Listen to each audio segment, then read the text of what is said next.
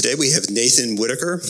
Nathan is the co-author of 8 New York Times bestsellers. He is a Super Bowl champion. He has spoken to corporations, sports teams, trade associations across the country and the world, including the Miami Dolphins, the School of Business at Duke, Leadership Symposiums, and International School of Bangkok, and has delivered numerous commencement addresses. A 2-sport athlete in baseball and football at Duke University. He played for Steve Spurrier. I think some of you may have heard of him. And they won an ACC Championship, which winning an ACC Championship at Duke, that's impressive. Graduated cum laude with a degree in English and political science in 1991. He also holds graduate degrees from Harvard Law School and University of Florida. He practiced law before working in the front office of Jacksonville Jaguars and the Tampa Bay Buccaneers, and that's where he won his football championship. In 2007, he released Quiet Strength, co-authored with Tony Dungy, which reached #1 in the New York Times bestsellers list. He also collaborated with Tim Tebow and James Brown, among others. And Nathan currently lives in Gainesville, Florida with his wife, Amy, their dog, Ricky Bobby, 2 cats, Fezzik, and Scout, and his 2 daughters, Hannah, a graduate from the University of North Carolina, Tar Heels, and Ellie, a sophomore at the University of Florida. So without further ado, ladies and gentlemen, Nathan Whitaker. Thank you, Ron. Well, thank you. It is great to be here. I had a lot of pressure, awake and entertained. So that sets the bar pretty high. Thank you. It's great to be here. Alan, thanks so much for making this all possible. I've known Alan for a number of years. It looks like the Gainesville Mafia may be at this table here. By the way, I'll get to this in a minute when I talk about some leadership personalities. But one of the things I would encourage that I'm sure you guys are a lot better than I am. When I was practicing law, I did the continuing legal education to, I was terrible at practicing law, and so I was probably always on the verge of committing a malpractice, and so they really wanted me to do a lot of the continuing legal education. And one of the seminars I went to, the attorney said, look, you're going to forget everything I say, but make sure you meet the person in front of you, the person to the side of you on both sides, and the person behind you. And sure, you're welcome to change that. Thank you, Brandon. To make sure you at least walk out with some connections of people you don't know. So anyway, apparently at some point you guys might need to meet somebody who's not at your table. But that was one of the most valuable things I learned. And so you can see clearly I didn't retain any of the legal stuff. So we're going to talk a little bit about a variety of just some leadership skills and some things I've learned, because I think that leadership is a quality that we all can get better at, that we all can improve on. And so I'll just chat with that for a bit. Am I doing something to make it pop? Are you guys hearing that? Or is it just in my ears? It may be in my head. There's a lot going on in my head on any given day. You good? Down a tiny bit? Okay. All right. Can you guys hear me still? Oh, okay. Well, that's better. All right. Thank you. And then one quick question. Tom, were you going to come to this anyway? Or did you just happen to run into me in the hall and now you feel like you have to be here? Okay.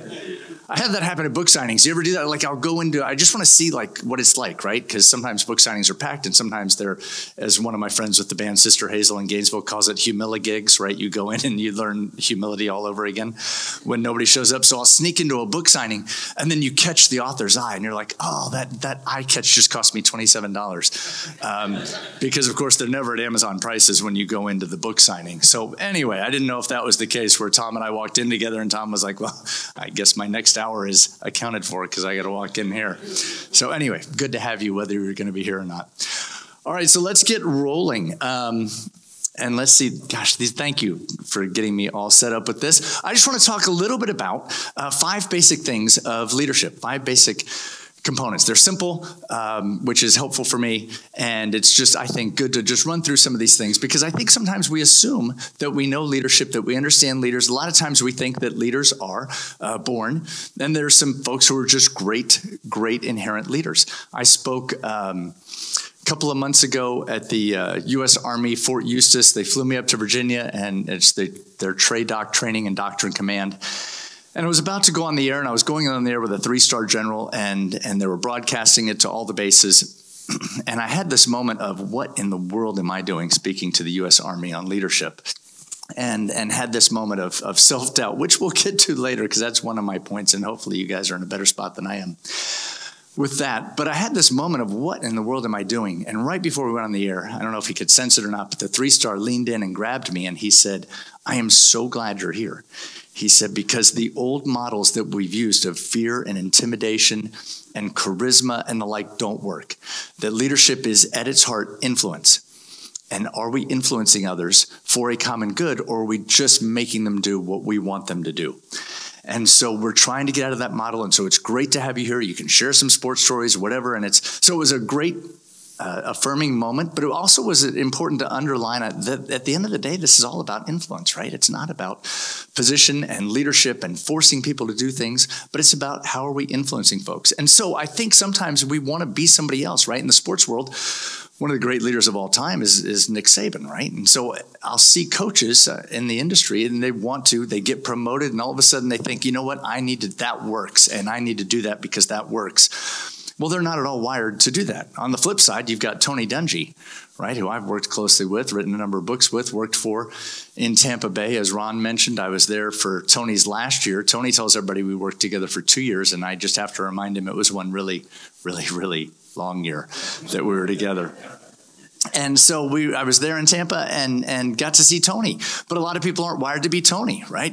You can't tell if they're winning, if they're losing, if whatever, because that's just how Tony is. But we're not necessarily wired to be like that. And so I think it's important to stay true to who we are. Anybody, probably my era, anybody remember the old Steve Martin stand-up stuff where he would play to packed stadiums before he started doing movies and other stuff? But Steve Martin had a great line in that. He was like, hey, how many of you have a cat? And he'd go, packed room, and he'd go, okay, 10. And he'd say, okay, but do you trust him? And I laughed as a kid, and then I laughed growing up, but it really kind of makes a lot more sense now. I didn't have cats for 50 years. It was very much anti-cat. Not sure why cats were around. Dogs, we had dogs, and when we adopted our dog, Ricky Bobby, his name was Ricky in the Humane Society.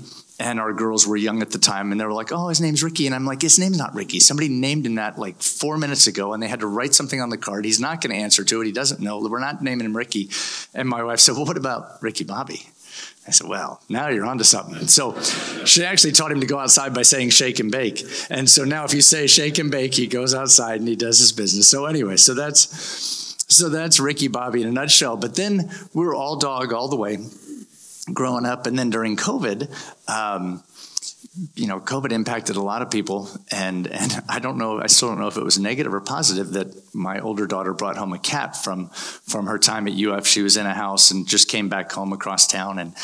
And there was one of the other roommates had a cat, couldn't take it home. They've got 11 kids, and everybody was coming home during COVID. And he's like, hey, we can no longer have this cat. So she walks in, the cat's pretty cool. So the next thing you know, she takes him back to the COVID ends, lockdown ends, and then she sends us this series of photos over here to my wife and I. And by the time we went to take a look at him, Rooney, it was his name at the time, and I at least got my way of saying he doesn't know his name's Rooney. His leg had been amputated, and we don't know, and he's always got a variety of ever-changing stories as to how he lost his leg.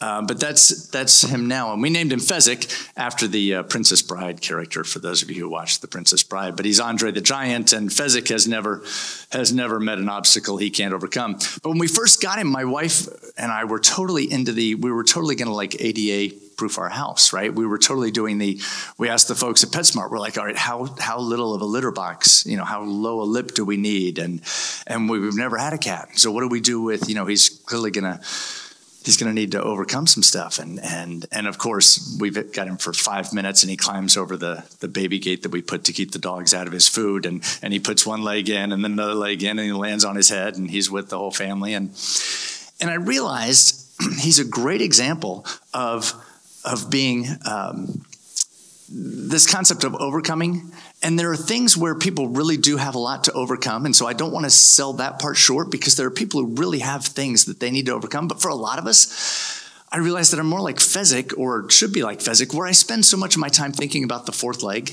and I spend so much time thinking, boy, if I was only better looking, if I was only wittier, if I was only quicker on my feet, if I was only better educated, if only, whatever it may be.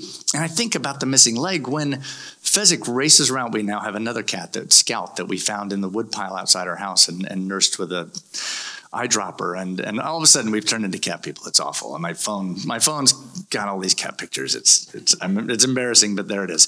But Fezzik totally chases Scout around, totally chases my daughter's cat around, whatever. He has no idea he's missing a leg.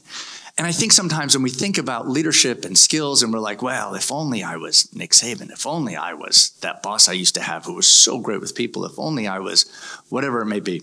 And one of the things I've become more and more convinced about the longer I live, and I'm going to tie this into our superhero theme a bit. I've seen enough of the superhero movies to make me just dangerous enough. So we'll see how I do. But this idea of how we're wired with respect to introversion and extroversion, and I swear, and maybe this shows that I'm somewhere, I don't know where I am on the spectrum, but I feel like every time I take one of these tests, I come out differently based on my mood at the time. But they swear that's not true and whatever. But I do think I'm on this side of this scale, right? So if somebody doesn't tell me at a conference, hey, you need to introduce yourself to the person to the right, to the person to the left, I will do whatever is possible to like make sure I don't actually have to speak to human beings. And people think that's strange for a person to be a speaker, right, and to do that. But I will go back to like my room and I'll go sit in the closet when this is over in the dark and have a moment to read, because I just don't get re-energized from crowds and all the activity and all that. I can do it, but it's hard for me. It's draining. And I think that's okay, that when we think about some of the skills that introverts have versus extroverts, sometimes we look at extroverts and go, well, they're the life of the party. They're charismatic. They're outspoken. They can clearly cast a vision, right? They can be great with engaging with folks and energizing people and getting people to follow. And those are all true. But when you think about some of the skills introverts have, right? They can analyze things. They can take a number of points of view. They're slow to speak. They're going to synthesize things before they weigh in. There may be some things they do really well as leaders as well. And so I think we have to think about where we are. And I didn't even know the term ambivert until I started doing research on this. Very few at that point, but most of us are somewhere on the scale. And there are very few, they say, that are all the way at one end or the other, that it would be really hard to function if we were all the way on either. So most of us are somewhere on this. And I think it's important for us to realize wherever we are, there are probably things we can borrow from the other side, right? There may be times as an introvert that I need to have an open door policy, right? That I need to have the ability to speak to people. I've been doing some coaching with a CEO and he is here.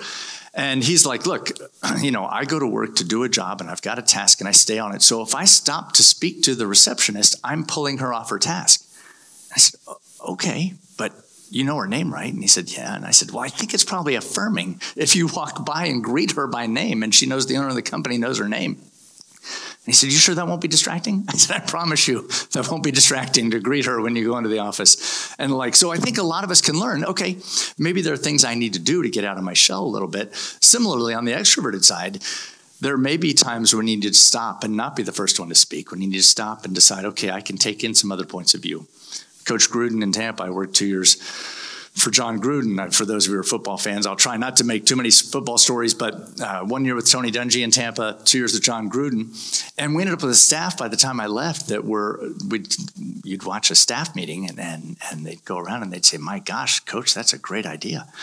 And they'd go one right after another, and you're like, why is anybody else in the room if we're just going to do what John thought of in the first place anyway? And a lot of times it was a really good idea.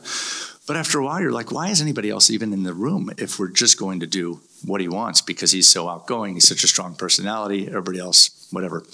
Didn't want to say that.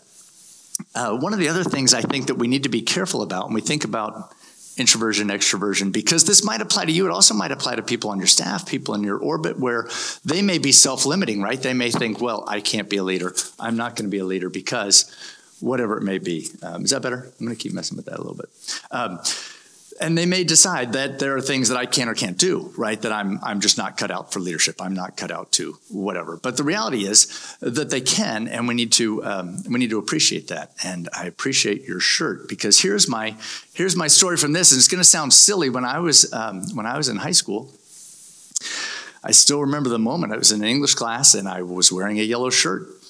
And one of my classmates, she came up to me and she said, I don't know, I think she thought she was being helpful, but she said, it's interesting how some people just have a color and yellow apparently is not your color.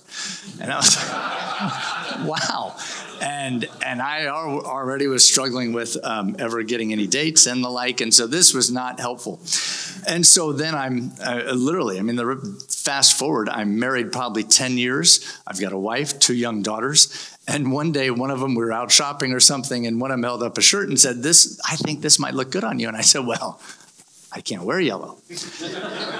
And they went, well, that's nuts. What are you talking about? And I said, well, it's obvious.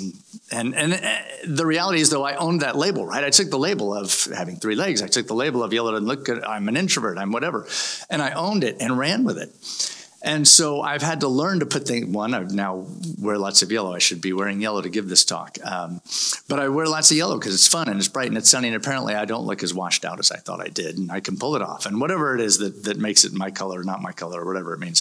But the reality is that I didn't have to own that for 15 years where I thought that's who I am. And I'm an introvert and I'd rather not be in crowds. Well, that doesn't mean I can't lead. That doesn't mean people around you can't lead. It may mean that there are times when I need to build in those systems, right, that I'm going to force myself to get out. My wife and I have done something called the Rock Boat for the last few years. It's a Sister Hazel themed cruise, and it's 30 musical groups, and they take over a Norwegian ship. And so it's like everything, the main atrium, the theater, the pool deck is covered, and it's the main stage. And anyway, it's this music festival. And so I decided after my first year that I really wanted to do a better job of meeting people. And so my wife and I took Tootsie Pops. And so we actually liked them anyway. And so we were running around and I just started handing them out. And I started meeting people. But I realized that was going to be like my crutch to meet people, that I wanted to meet people. I'm not inclined to meet people. I'm inclined to just walk by and go, hey, and keep going. And so I've learned, whatever the situation is, maybe I need to put some systems in place in order to go through life. Here's a quick example. Good friend of ours, Brian Shelton, used to be the head coach at the University of Florida. I think a great leader, and I think part of that, the proof is that he's the only coach in Division I history to win a national championship coaching both the women and men in tennis. He was the national champion at Georgia Tech for the women, and then came to Florida and won a national championship at Florida. It didn't hurt that his son, Ben, who is now ranked 16th in the world, was on his UF team. But Brian's a great leader, kind of cutting the mold of Tony Dungy, where he'll be walking in between courts, and you don't know if they're winning on every court or losing on every court, and it's hard to tell. Brian's very introverted, and you can see they've won the national championship just moments earlier, right? And he's grinning. Everybody else is, so excited, and Brian's at least smiling. Brian's very introverted, and so I'm gonna skip over the. I've got a quick video here where I talk to Brian. I don't know if it's going to try to play, but we're going to skip it. But Brian did an interview with me where he was talking about Ben. And talking about Ben is totally the opposite, right? Ben wants to be the showman. Ben wants everybody to look at him. Ben actually has hit 150 miles an hour on a serve. The next closest at Wimbledon was like 135. So Ben is just this incredible talent and is very gregarious. And Brian said he's resigned from UF and he's now Ben's full-time coach. And so they're traveling the world together. And Brian said that they were in Tokyo and Ben won a tournament without actually doing the things that came naturally to him, that he was trying to be more like Brian. And when Brian was on the tour, Brian was very, what's the next point? Let me say it. And Ben will literally, after a point, if it takes him off the side of the court, Ben will run along this and give high fives to everybody and it's just totally contrary to Brian, but that's Ben. And Brian said he's had to tell him, don't become me, right? I had some success, but I'm not you. You've got to be you. Stay true to who you are. You're extroverted. You're wired that way. Great. Be that. I'm wired this way. That's great. I need to be who I am. Maybe I can learn from you. Maybe you can learn from me, but don't be somebody else.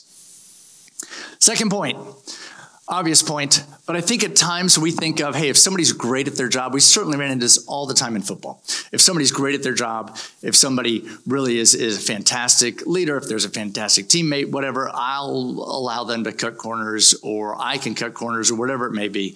The reality is those things often come back to bite you. One of the things we had in Tampa was that Tony had a system. So we had the I made up a mock draft magnet, right? So in Tampa, we had magnets up on our board, and they've now gone high tech and the like, but we had these little magnets, lots of cutting and pasting and doing this. And so nobody would ever wanted to draft me, right? I kicked off twice in 4 years, so I was never on anybody's board. In fact, I just Ron blew it. I usually just tell people I played ball at Duke and let them guess the sport, right? Being kind of tall and thin, they may assume it's the wrong sport. But yes, I did play football and baseball, and so was not very good at either, and have really parlayed those into a lot of mileage for not playing a whole lot. But this is what my magnet might have looked like, right? And so one of the things that happened my junior year, so I was the backup my first 2 years. My roommate was the starting kicker. He was all ACC. I could see he was 1 year ahead of me, so I was never going to play until maybe I was a senior. That was the hope. And we had 5 kickers 1 year. We had 3 kickers another year, and I was always able to win the backup job. So I would travel some, but I could never quite get into the games. And so I was just always felt like that close. So going into my junior year, my roommate has back surgery, so he's going to miss his senior season. And so I think, well, here we go. And Coach Spurrier goes out and signs a kid from Jacksonville Bulls. And so I've been bitter about Jacksonville Bulls ever since. And Coach Spurrier decides that he's the starter, right? And so I'm convinced to this day. I outkicked him in training camp, and really I was charting. I don't think anybody else was, but I was, convinced I was the better kicker. But he went into the first game as the starter. And he missed an extra point. He'd been struggling a little bit in practices, and sure enough, he missed an extra point in the first game and had been doing some of the same. And so going into the second game, we're playing Northwestern at home. Coach Spurrier comes up to me in the middle of the week, or calls me into his office, and he says, Nate. And when I first arrived on campus, first practice, he says, Nate, does anybody call you Nate? And I said, no, sir, nobody does. They call me Nathan. He said, great, you're Nate. So I was Nate for the next 3 years, next 4. So if anybody calls me Nate, I know they're from that era of my life. So anyway, he says, Nate, Randy's struggling. If you miss another extra point, you're the guy. So I want you to be ready, be focused all week, and be ready to go in. Great. So, of course, me being a good teammate, what do you think I do for the next 4 days? Not only am I getting ready, but I'm also spending all this time with him going, well, what do you think the problem is? Do you think it's all in your head? Do you think it's a mechanical? Because the holds look great and the snaps look great, and it's not like the goalposts are moving. I wonder what your issue is. It's so short. So anyway, I'm that guy, right? And so we score first, and so we're pretty good at the time. We score, we go up 6-0, and nobody's paying attention to the extra point, and everybody's trotting out except for me, right? I've got my voodoo doll out on the sideline. And by the way, you've heard the story of the wife who calls out to the husband from another room, and she's like, hey, do you ever have that feeling? You ever have that sensation like somebody's got a voodoo doll and they're poking it, and all of a sudden you just have this stabbing pain? And the husband calls back, no. And the husband calls back, how about now? So anyway, so I'm trying to get Randy. I'm doing everything I can, right? And sure enough, he misses, right? And so here I go, right? So everybody is distressed, right? And I'm the one guy who's happy that our team is now only up 6-0. And Coach Spurrier runs over to me and he says, Nate, that's it. He's only got one more chance and you're going in. And he didn't miss for the rest of the year. So it was a great experience. And one of those things where I get to tell my children, like, what a horrible teammate I was, and how hopefully it didn't take me all that long to learn and to realize that there are ways in which I actually should have been actually helping instead of being that guy. But it's that sense of there may have been some character issues. And so one of the things we came up with in Tampa along those lines was D&DC. And Tony kind of came up with this idea. They were talking about it in draft meetings, and he really liked this idea. And then he went to the owners. They all agreed on the football side, and he went to the owner and he said, we're going to have a category, D&DC, which is do not draft character. And if somebody had a significant character issue in college, they were just going to take them off the board. And the owner said, that's a great idea. So me and my voodoo doll, I'd have been off if I had had any talent. So do not draft because of character. And so the owner says, great idea. So as Tony tells the story then, the owner walks into the draft room. This is a couple years before I got there. The owner walks into the draft room before Tony's first draft there, and he sees they've got all the magnets up with all the first rounders and on all however many draft rounds they think it's going to go plus some. And then off to the side, they've got 4 or 5 names of some really, really talented guys. And the owner says, oh, wait a minute, these guys? And Tony said, yeah, we don't want any part of them. And Tony said, well, we're going to play against them. I mean, if we don't draft them, we're going to face them. And Tony said, right, I'd rather face them once and have to deal with it that day than have to deal with them 364 days in my locker room. And so that was a hard thing to stand by his guns, but they did it ever since. Do not draft because of character, because of the issues of, who are we going to be? Who are we going to be as a unit? And eventually those kind of things, if I can't trust you to be in the right place at the right time during the year, can I trust you to be in the right place at the right time when it's 4th and 1 or whatever it may be? And so character matters. Third point, all's well that ends well, right? Being an English major and not knowing what to do with my degree. I'm now a speaker, but at least I can throw Shakespeare. I believe this was Hamlet, but I'm not sure. But it's been a while. So anyway, this idea of the importance of process and how we do what we do. And that at times I think, and I feel like at times these days, we are quick to let the ends justify the means. We may have always been, but it feels like whether it's politics, whether it's as long as they, get whatever done, I'm willing to overlook whatever it may be, or in life, or in sports, or whatever. I'll overlook stuff, and as long as we get it done. Well, the reality is, I think that the journey is what matters, right? That it's where we're going. And so here's a hard quote. Chuck Noll won 4 Super Bowls with the Steelers, so he clearly knew what he was doing. And I find this to be a really hard quote. And his quote is that I'd rather play well and lose than play poorly and win. And I know from my experience, if I ever mishit a kick and it was wobbling and I still wanted it to go through, right? I never had this sense of, well, thank goodness that didn't go through because that wasn't well done.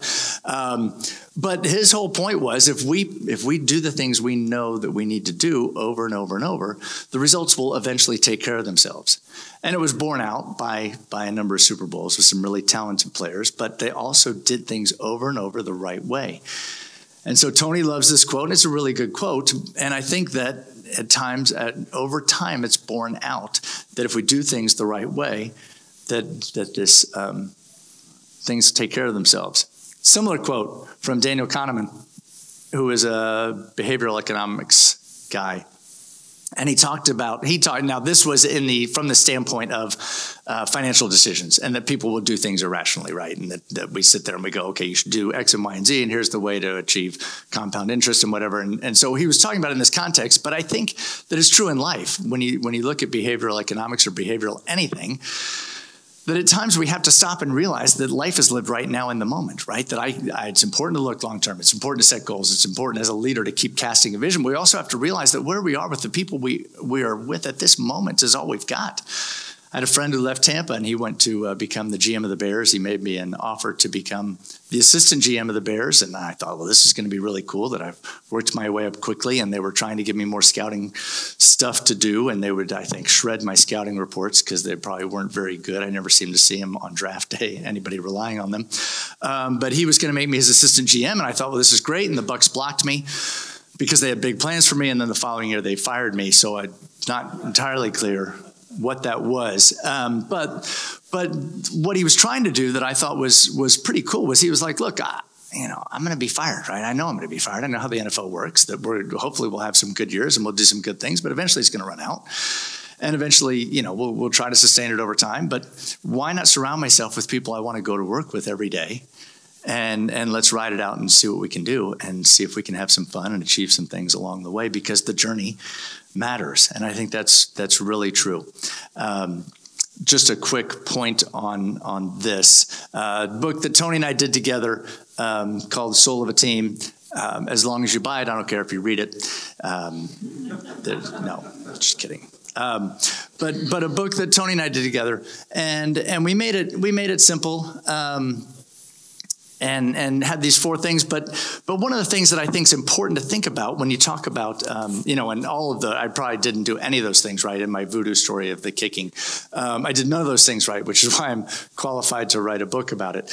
But those 4 elements are part of strong teams, and I'm actually going to have a QR code for a free download where you can just have a little sheet on those later. It's just a warning, but it's important, I think, that we think of things and we try to build strong relationships and try to build strong teams. And that photo earlier of Samwise Gamgee and carrying Frodo, right, from Lord of the Rings. For those of you who followed that, I thought I'd throw them in as a kind of a superhero type thing. But what a great example, right, of relationships that he was, over and over, he kept saying, I'm not leaving you behind, right? I'm not leaving you. I don't know how we're going to make it. We're never going to get there, but I'm not quitting because you're important to me. And so it was about the relationships, and it was about the journey and how we do things. And I think that's true. A study came out a number of years ago. A professor did a study on challenging people in the workplace. He wrote a book called something like the no jerks rule or something, but the word wasn't jerks. But anyway, it was like jerks in the workplace and how you deal with those. And so they did a study, and the study was, he put on the study, and the study was that if you wanted to make $10 or whatever it was to come and take a standardized test, show up Saturday morning at 10 o'clock, go to this building, take a standardized general knowledge test, and you'll make $10. The study actually was how you deal with adversity along the way. So the students would show up at 10 o'clock, and the sign would say, go to room 213. And so you go to room 213, you open room 213, and it's a room about this size, right? A tiny little room with a desk, and behind it is the professor running the study. And the student kind of walks in and says, I'm here for the test. And the professor says, how can there be a test? I've got office hours. I'm a busy person. I'm doing research. I'm writing. I've got students coming in, and now you're barging into there's no test here. How could there possibly be a test here? What are you doing in my office? And the students are kind of slinking out. And as they leave, the professor says, I do think there's a test in room 223. I heard something about that. So they go down to 223 to take the test. The other half of the students show up on a different day where there's a sign saying, go to room 223. So they never have the interaction. And so they find that students who didn't have the negative interaction answered 25% more questions correctly than those who did. There was general standardized tests, but that it actually impacted their ability to think and to function when they had that negative interaction with somebody right before they did it. The other part of the test was when they walked out, somebody signaled it from inside the room. They would signal and say, okay, a student's coming out. And so when the student would walk out having completed the test, they would run into another student in the hallway who would then drop all their books at their feet. And the students who had the negative interaction were 90% less likely to help. So it made people less capable and less charitable to have those jerks around them just moments before they were going to do something. So it's important. Relationships matter. The journey matters. Who you're with matters. That sometimes we think, man, this person's a star. I'll put up with whatever in the workplace because this person's so good. But the reality is that a lot of times we're actually not better off for it. And so we need to ask ourselves, are we that person? Or at least maybe I do. Another thought on that, just quickly. This idea, so you can tell that I was never a STEM guy or science or whatever.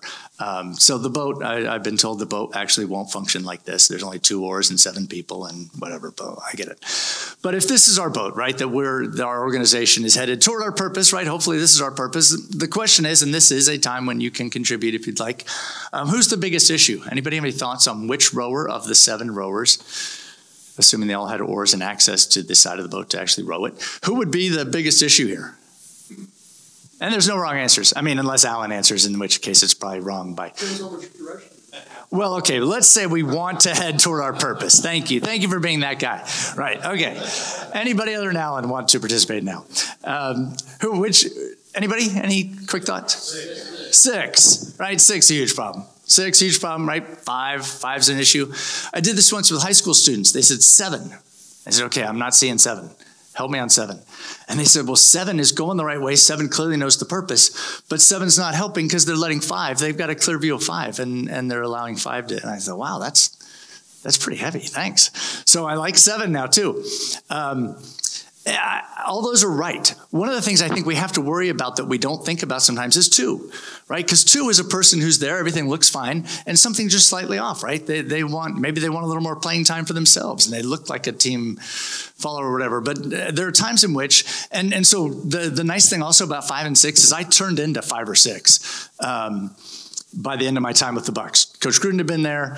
They said community service didn't matter. Let's not go out and deal with the community. Let's not do whatever. And I thought, well, what are we doing here? I mean, all we're doing is winning football games how are we contributing to whatever? And so I was kind of becoming that guy. And so they fired me, and I thought, thank goodness. Because the nice thing about 5 and 6 is over time, it just doesn't work, right? There's such a disconnect that either they're going to leave or they're going to make it clear that I don't want to be here, right? This is not the right spot for me. And the fact that I got fired by Tampa doesn't necessarily mean I'm less of a person. It might. I'll get to that in a minute. I don't think it does. But it means I'm in the wrong spot, right? I just needed something else. This wasn't the right spot for me. And so 5 and 6 usually takes care of themselves. 2 at times can really be an issue because as I learned from my daughter who actually rode crew in boats that worked. And one of the things I did, it was called a stakeholder, and it was really cool. And there was this amazing facility down in Sarasota. And now I think they've got one over at Cocoa, Titusville or something as well. But it's this really clear, straight shot. And so you can see it as fans and as parents and whatever. You can see them rowing down the Nathan Benderson Park and whatever. And so anyway, as a stakeholder, I'm literally laying on the dock holding the boat. And these boats are 50 some odd feet long. And I've got somebody in my ear saying, okay, pull it back 3 inches. And so, which is really bizarre in the water with no reference point of like what's 8 inches and 3 inches and whatever. But anyway, I'm pulling it back and whatever. And then you'd see them take off. And so there's this 8 rowers and you could see if somebody was out of alignment at all, and all of a sudden the boat's doing this, and over time you're like, holy cow, they're going to leave the lane.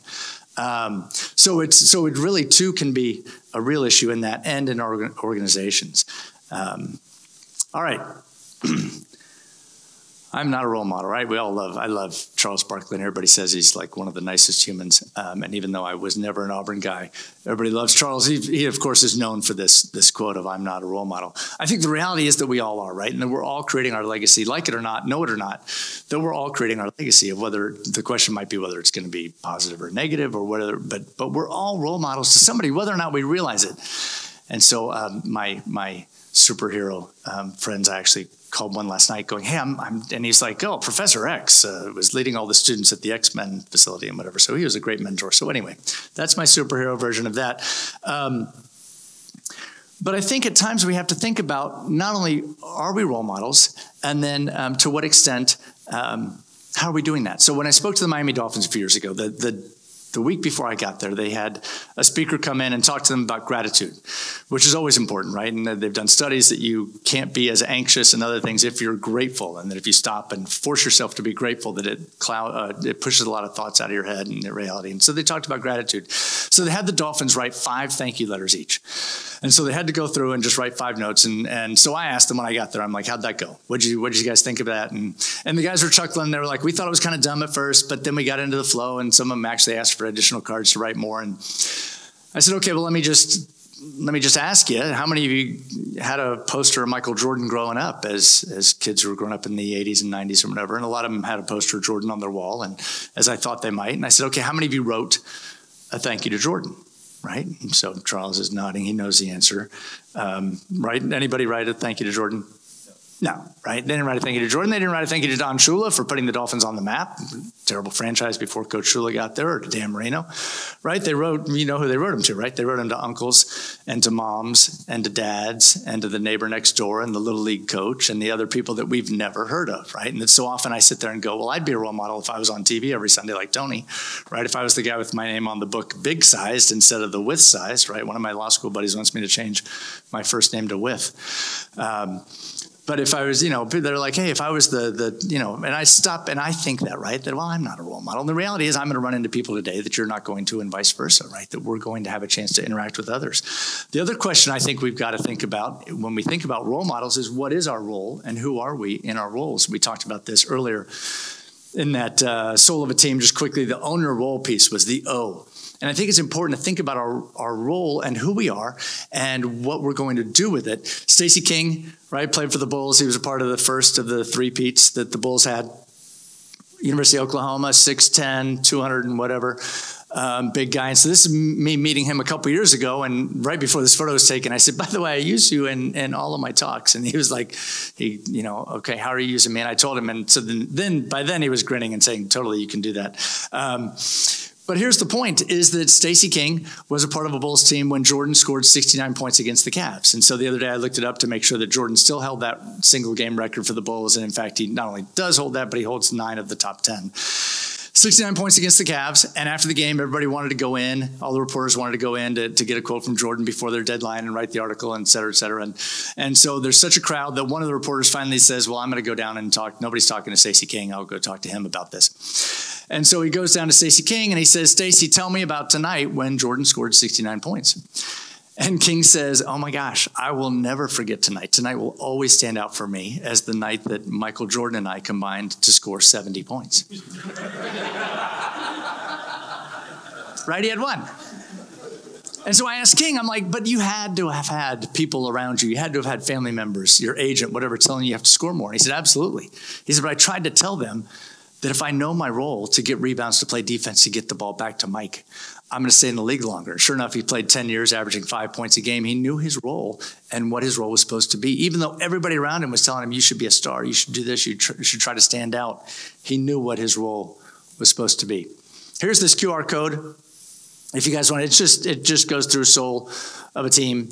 You don't have to do it, but you're welcome to. It's just a free download for y'all. But it just goes over the S for being selfless, the O for owning a role, the U for being unified, and the L for a larger purpose. But there's no point in downloading it if you're willing to spend $18.99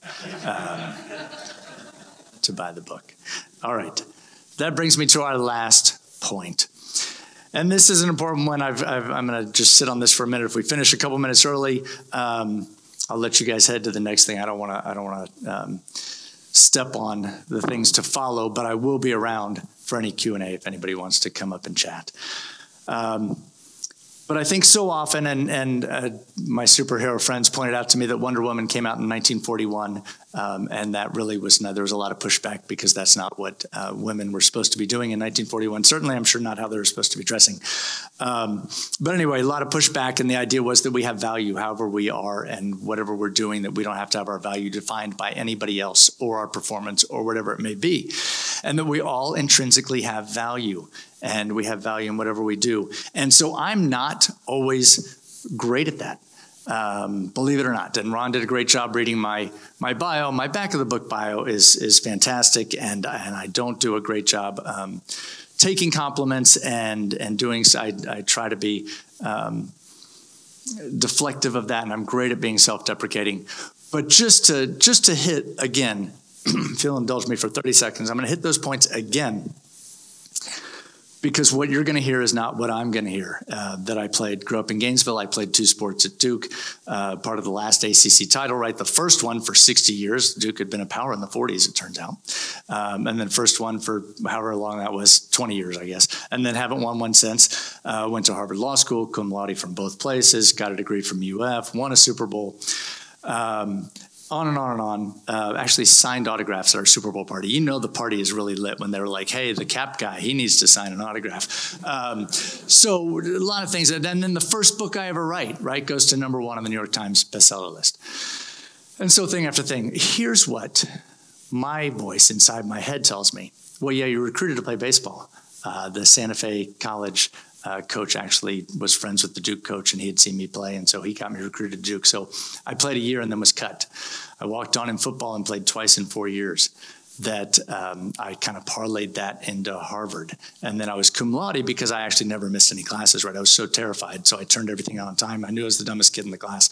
So I turned everything in on time. I was always in all the classes. So yeah, you graduated cum laude, big deal. I was in the era of grade inflation. So big deal there. You parlayed the sports. You weren't good enough to play sports, and you got into school, and then you got into school where you weren't really good enough to play sports. And then you actually got fired by the Bucs. You were unemployed for 3 years, and then you latched on to Tony Dungy's coattails, who was on the cover of Time magazine right before your book hit #1, and then you latched on to Tebow's coattails because you lived in Gainesville, et cetera, right? And that voice sometimes is a lot louder than I would like it to be. One of the beautiful things about being a writer and being an introvert is that you don't have to talk to anybody. One of the really dangerous things about being a writer and being an introvert is you don't have to talk to anybody. And so by October of 2016, as I'm continuing to write these books, self-help books, other things, my wife came to me and said, you got to go. You're destroying, it's bad enough to watch you destroying yourself with your drinking, but you can't destroy the rest of us any longer. And so she kicked me out of the house. Me being a savvy law school grad, I was able to talk myself into just going down the hall to the guest room, at least for that night. And through a variety of circumstances, was able to the next day get started on AA. Friends, Sister Hazel, other folks who had been through the sobriety journey openly were able to help me through that. And so this October, I've still got 4 months to go, so knock on wood. It'll be 8 years, and so that, and I should cut to the end. I usually forget to say I'm still with. It'll be 30 years for Amy and I in August, and so we've worked overtime to repair that. But the point is, not that, it's that I was dealing with the voice in my head that was way too loud, that I didn't have value, that I only had value if I did stuff, and I only had value if I accomplished this, and I only had value if I hung around with the right people, and I only had value if I got retweeted by the people who had big followings, and I only had value if whatever it may be. And there's a great book from a person at the University of Michigan, a professor, called Chatter. And he talks about how we all have this voice in our head, and it's a really helpful voice. That it's a helpful voice that helps us achieve things and set goals and hold ourselves accountable. But then it also can be this really destructive voice that as I'm talking and I'm getting on a roll and I speak 300 words a minute, the voice in my head can hit 3,000 words a minute. And it can be really negative. And so he's got strategies for how to arrest that voice and how to stop that. And to realize that we all have value. And that as leaders, sometimes we hold ourselves and we think, okay, everybody's looking to me for all the answers and I have none of the answers. I don't know where to go next. I don't know what to do next. And Brene Brown talks about being vulnerable in the right situation and understanding when we can share things and the like. But the reality is that we're all going to have these self-doubts and we're all going to have these questions. And so I trust that you'll find better ways to deal with those than I do. This is going to sound stupid, and it is, because that's kind of how I'm wired.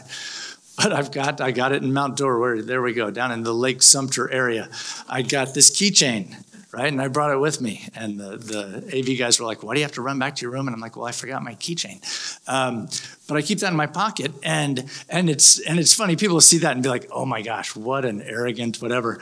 And of course, I'm embarrassed if anybody sees it. But it's just every now and then it's okay for me to see that and go, I'm not all bad. I'm not all bad. And I am kind of a mess. But I can work through this. And that's not, I'm okay. I actually gave a talk shortly after my first book, Quiet Strength, came out. And I was up in Vermont speaking to a group, and one of my law school buddies was there. And so I wrapped up by saying that Tony Dungy's life verse had been Proverbs 16:3, commit your actions to the Lord and your plans will succeed. And I said, look, it doesn't speak to timing, right? I was unemployed for 3 years and following this path. And now the Quiet Strength came out, and it opened at number 2 on the New York Times bestseller list. And doggone that Marcus Luttrell and Lone Survivor who kept knocking us down. But eventually we got to number 1, and 26 weeks in the top 10, and second best-selling sports autobiography ever, behind only Lance Armstrong. And now that we know that Lance's book was fiction, So I went through all this, and my buddy took me aside, and he was like, that's a great talk, amazing, wow, so powerful, and I watched your journey, and it was so great. And I said, well, thank you, it was a really good talk. And he said, your whole premise is wrong. I said, what are you talking about? And he said, well, the fact that people came along and patted you on the back, and the fact that your book hit number 1, big deal, who cares? The reality is that you were following what you were supposed to do, right? It was 3 years of unemployment. And the fact that ended well, great. But the fact that people came along and patted you on the back and you got these accolades and you got this stuff, that's not what matters, and that's not what gives you value. And he's totally right. That it's nice when it happens. He said, I'm thrilled for you. He said, but that's not the point of why you have value, that somebody came along and patted you on the back and you got all these things. So again, remember to go to Amazon and push those sales numbers up. But even if you don't, I have value, right? And the reality is that I have value because of who I am and how I'm wired and how I build into other people. And so I think we need to remember that, because a lot of times the world tells us everything to the contrary, of that we have value because, and we have value if. But we have value because we have value. So, this is me on social media. You're welcome to reach out to me through any of those things, through my website. I'm happy to engage with any and all of you. I'm just up the road in Gainesville, where I have, after stints in Jacksonville and Tampa and Jacksonville and elsewhere, back in Gainesville, maybe for good. But anyway, I really appreciate your time, and I'll be around if anybody's got any questions. Actually, we've got 10 minutes. Let me finish with this, and then you'll still have 7 minutes to go. Let me finish with this final story, because I think this just ties into, again, value, creating value, being a role model, having an impact. And this will be my final point that I'll leave you with. Shortly after Quiet Strength came out, the book had hit.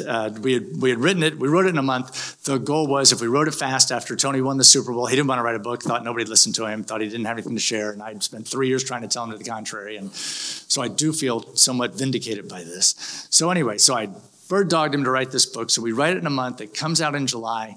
Tony promoted it for a week, and then he went off to training camp. So then he's in the middle of the season, so he gets a call, and this may surprise you, but football fans are willing to voice their opinions. What they're not willing to do, apparently, is read. Go figure. So they'd always warned us the book may not sell because football fans don't seem to read. But they will give you their opinion on talk radio or whatever. And we would get letters. I'd open letters at the Bucs, and people would draw play diagrams, and they'd go, hey, this works on my son's high school team. You're never getting your tight end open, but this play will be great. Or why are you not playing so-and-so more, or whatever. And so Tony gets a call one day, and so his assistant always screened them, of course, but this one day she said, Tony, I think you need to call this guy back. So Tony calls the man back, and the man says, my son was engaged to be married. His fiancée passed away. And my son is devastated, understandably, and I'm watching him in this downward spiral. We've got counseling for him. He's meeting with somebody. But just as one father to another, would you be willing to reach out to my son? And for those of you who don't know the backstory, Tony had a son who took his own life shortly before we wrote the book. And that was part of what it prompted Tony to write it. He didn't want to necessarily be open about it and whatever and reopen all those wounds, but he wanted to be open to an extent and talk about it and see if he could help folks. And so this father reached out to him, and Tony said, I'd be happy to call him. So Tony called, and he spoke to the young man, and they talked about things, and they talked a few days later, and then they talked a few days after that, and a few days after that, and Tony just continued to tell him, hey, this is not always going to feel this way, and that life is going to be hard, and this is going to be tough, but just continue to push ahead, and whatever it was, and they just shared and talked, and so finally they're on the phone one time, and the young man says, the wedding date passed last weekend, and between you and counseling and my family and the like, for the first time, I've seen the sun peek through the clouds, and I finally see a little bit of hope. And I just wanted to thank you for all the time you've spent on the phone with me. And Tony said, I've been happy to do it, and it's been my pleasure, my honor. And the young man said, well, I keep forgetting to ask you, what do you do? What do you do? And Tony said, I'm a football coach. And the young man said, that's really cool. High school or college? And so the reality was, right, that he had the defending Super Bowl champion coach on the phone, who was on TV every weekend. And that the rest of us would have been floored to go, I can't believe I'm on the phone with Tony. And for this kid, it was somebody picking up the phone and saying, you have value, you matter. And the reality was that we all can do that, right? That we all can do that. That we have value, and that we all can help others see that value. So with that, I will thank you for your time, and have a great day.